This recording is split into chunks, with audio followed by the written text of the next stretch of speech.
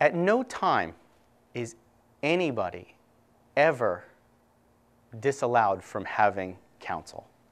And if you're afraid that you're going to quote-unquote turn off law enforcement or seem as though you are being an obstructionist, you're just dead wrong. Everybody is entitled to counsel. Everybody is entitled to a legal defense. Everybody is entitled to have a lawyer. If you want to pick up the phone and get more information, then you pick up the phone and you call your lawyer. It's that simple. And I tell people all the time, you're crazy. You're crazy if you don't know about the law, you don't know about legal issues. That's why you pay a lawyer. Have your lawyer help you with them. Don't try to navigate it yourself. That's how you get yourself into trouble.